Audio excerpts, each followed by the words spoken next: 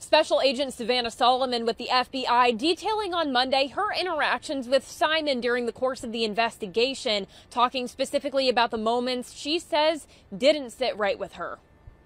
She showed me her Hawaiian symbol tattoo about the waves going up and down and said that she wanted to get a tattoo in honor of Quinton. That conversation taking place the day Simon first reported her son missing. Was anybody yet talking about Quinton being dead?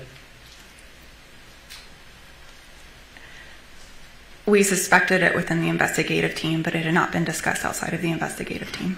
It wasn't until a week later that agents informed Simon they believed Quinton to be dead and that they were confident they would find his body at the waste management landfill.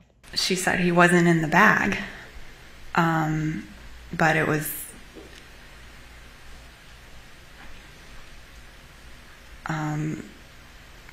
hard to characterize. It wasn't shock, which is the most surprising thing of it. After that landfill search commenced, I conducted an exclusive interview with Simon, parts of which were shown in court on Monday. I am not running and I'm not hiding.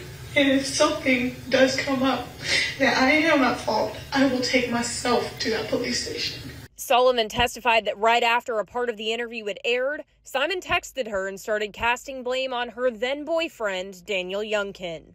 I'm not lying for Danny anymore. The reason why my story about Oragel and didn't make sense was because Danny told me to say that. I'm innocent of this. He was the last one to see Quinton.